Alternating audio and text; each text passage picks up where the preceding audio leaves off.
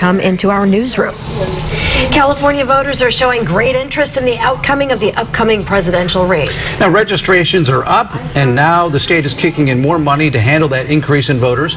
News Channel 3 senior reporter John Palmentary joins us live from Santa Barbara. And John, it looks to be a very busy election day. Oh, some strong indicators are certainly out there with an increase in registrations, more funding coming into elections offices, and voter outreach is certainly just about everywhere you turn. And what that means is it looks like it's going to be a lot of participation in the June 7th primary.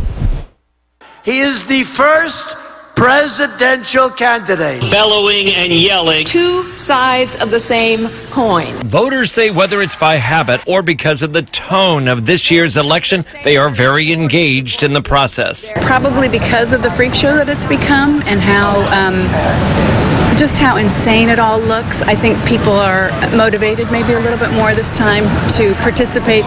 Because of the surge in interest in the June 7th primary election, California counties are getting $16 million more from the state to handle the rising paperwork from newly registered voters. Already, the state says 600,000 new voters have signed up, and the deadline is still about 3 weeks away.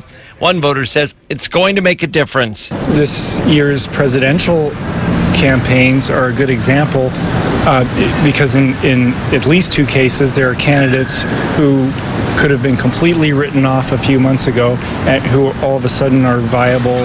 The state is also looking at a plan to allow voter registration up to and including Election Day, beginning next year. Right now, the cutoff is 2 weeks prior to that. Oh, yeah, I think that's a really good idea, actually. A lot of people just don't really think about it until the last minute. Especially, like what if you turn 18 that day, So that'd be a good thing for those people. If you're not participating, you can't really complain in the outcome. If you participate, then, have at it. But if you aren't doing anything, then you're part of the problems. There are two key dates remaining for you to remember. May 23rd, that is the deadline to register if you need to do that or change your current registration. And May 9th, which is the day the vote-by-mail ballots will be available. And you can actually vote on that day at an elections office and be done with it. Reporting live in Santa Barbara, I'm John Palmentary, News Channel 3. Okay, no reason not to vote. Thanks, John. A groundbreaking ceremony today.